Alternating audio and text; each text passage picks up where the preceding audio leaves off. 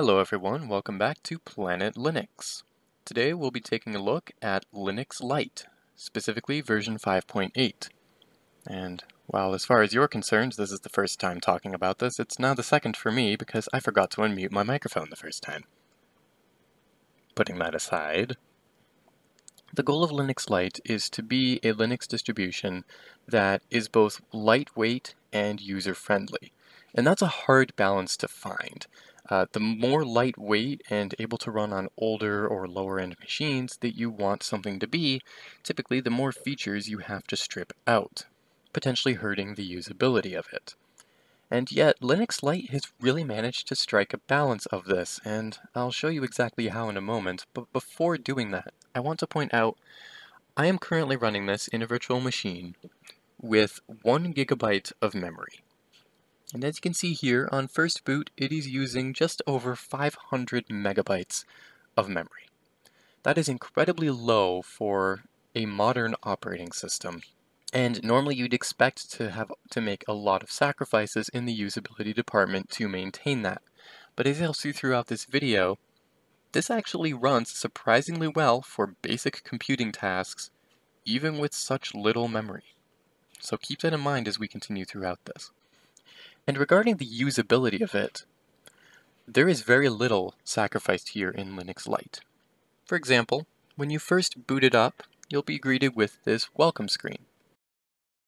This includes a lot of common utilities and features that you may wish to set up out of the box, such as installing system updates, installing additional drivers, setting a restore point, installing additional language packages, and selecting whether you want to use a light or a dark theme. We'll take a look at a lot of these utilities that are included in a moment, but it also includes a lot of support options here. You can go to their online support forums, online support documentation. You can open up their help manual, which I will take a look at here right now because this is incredibly useful. They've created a custom manual that is a little too large here at the moment. With categories for all of the different utilities and tasks that you may wish to do on your computer. And these are incredibly helpful. Things from how to install the system, to installing software, setting up your network, printers, user accounts, pretty much everything you would want to do right after an ad. They gotta make money somehow. Pretty much everything you want to do is documented incredibly well here. This is a custom manual that they've built specifically for Linux Lite, and they update it with every release to make sure it always has the latest features.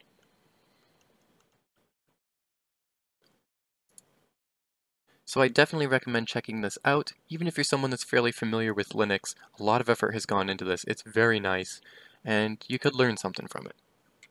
You've also got access to their forums, as well as a hardware database that shows all of the different computers and various pieces of hardware that Linux Lite works with. And finally, on the welcome screen here, we have ways to contribute to the project. And as you'll see here throughout the video, it definitely deserves to get a contribution if you're able to do so. What we'll do here first is notice just how familiar the overall interface is.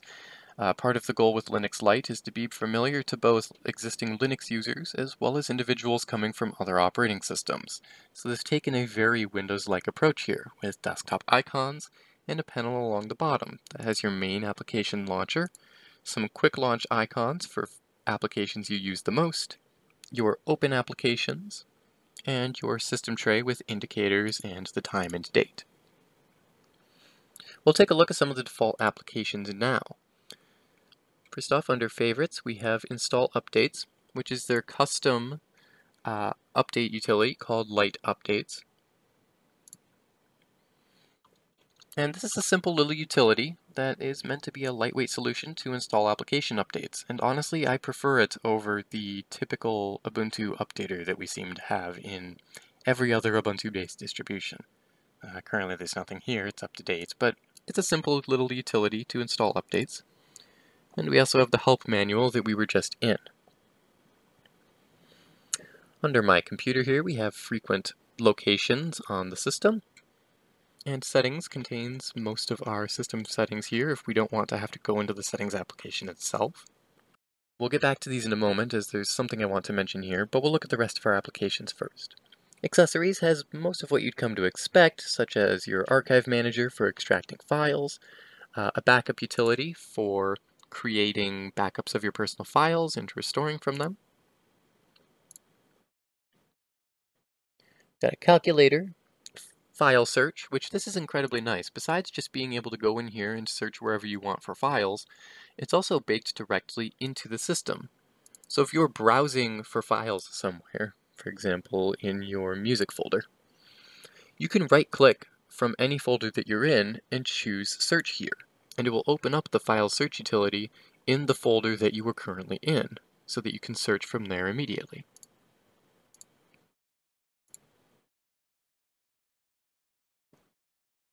We have a font viewer, a screenshot utility, text editor, and a USB formatter and writer for flashing images to a USB drive.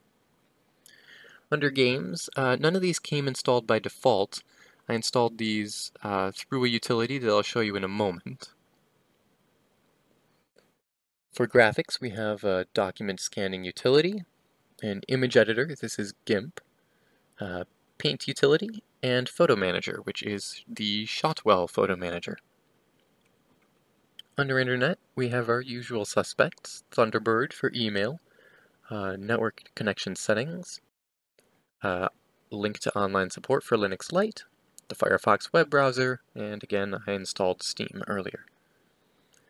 Multimedia, we have a CD and DVD image burner, we have the VLC media player, and a shortcut to our volume control settings.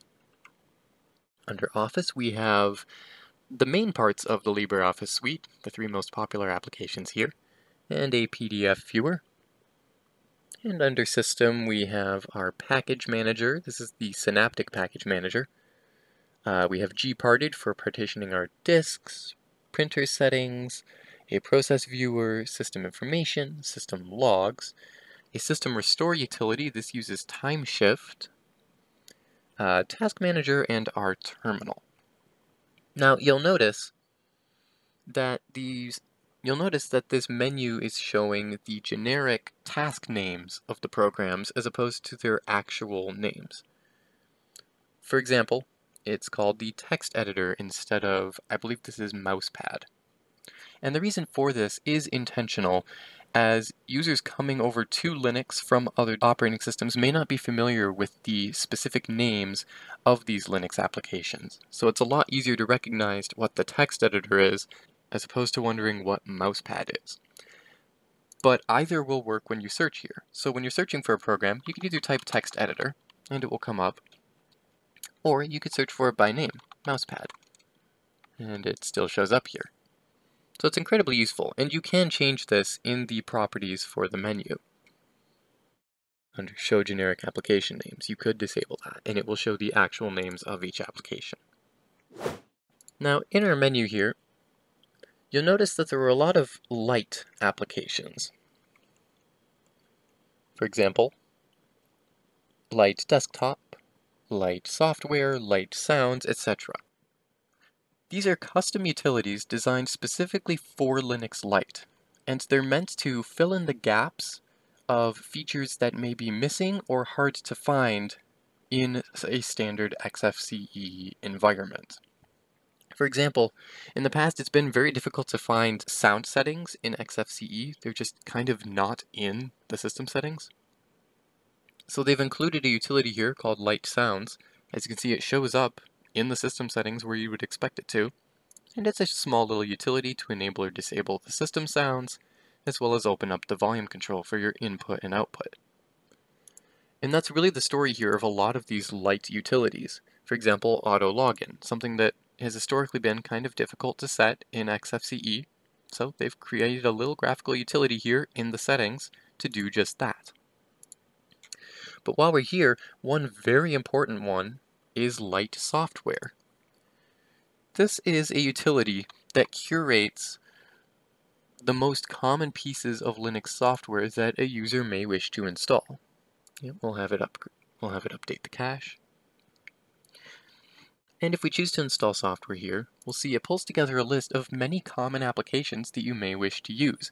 And these are pulled from all sorts of different repositories and sources, so you don't have to worry about some of these packages normally being really hard to find. We've got a lot of common ones that you may be familiar with on Linux, like Audacity and FileZilla, Kodi, but also some others that typically may not be in a lot of repositories, such as the Microsoft Edge browser, or Dropbox, Etcher. Even things like Skype and Zoom are in here. So this is a great catalog of many of the most common applications someone may wish to install on Linux, and is really the first point that anyone should go to try and find their software. This is also where I installed Steam from, as well as the Games pack that included some of those other games, such as Solitaire and Minesweeper. Now, for any other software you're looking to install, of course, if you ever find any deb files on the internet, you can install those, but the main package manager that this uses is Synaptic. And this is maybe my one criticism of Linux Lite. I'm not sure that Synaptic Package Manager is really the best choice here. I suspect they included this over most others because it's more lightweight. But this isn't exactly the most user-friendly experience for someone that doesn't know what they're looking for. It's certainly usable. You can find the programs you're looking for in here. You know, it does its job well, but it doesn't exactly look good while it's doing it. And I wouldn't normally mind this, but with so much effort going into making this system as usable as possible, despite being very lightweight, this does seem like a bit of a shortcoming. I'm not entirely sure what you would replace it with. Many of the others out there that do look nicer do require more resources, but perhaps the Linux Mint software manager, perhaps there are other options. I just feel like Synaptic isn't the most visually appealing and user-friendly choice. That said, it's a small gripe, and again, it is usable. Plus, most of the software that users will install, particularly new users just coming to Linux, is probably already in the Lite Software application. And as you can see here, we're still chugging along, only using about half of our available 1 GB of memory. And I do want to open up Firefox here real quick and attempt to go to YouTube.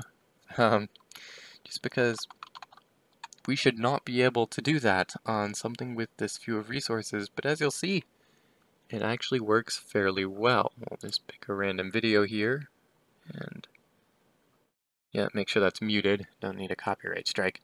And you know, we're dropping a few frames here and there. It's not perfectly smooth, but it's pretty close. And the fact that this is all working so well on just 1 GB of RAM is really impressive. Now, this virtual machine does have a better CPU in it than most computers of the time actually would. So your mileage will probably vary as to how well this runs, but just the fact that this is possible on a system with such few resources is a true testament to just how efficient Linux Lite is in providing a good user experience that gets out of the way and allows the applications plenty of remaining memory to use. And finally here, we'll go to the release announcements for this latest version of Linux Lite. It does sum up the latest features in this release, such as improved theming and icons, a few new wallpapers here. They've included NeoFetch as a system information utility, updates to the Linux Lite widget, and they included the Mint Stick USB image writer here. But the main reason I'm here is to point out that Linux Lite is still in very active constant development. They come out with new releases roughly every 5 months, and as we can see here at the bottom, version 6 is well on its way, expected to come out in June of 2022. And as you can see, they're planning on it bringing a new theme for the window manager, a new method of bringing in updates to LibreOffice. Perhaps this means more frequent updates, or just a different repository or type of package. They're considering switching to a different default web browser here in the days of controversy surrounding Firefox, and perhaps some more accessibility tools. A lot of active development going here.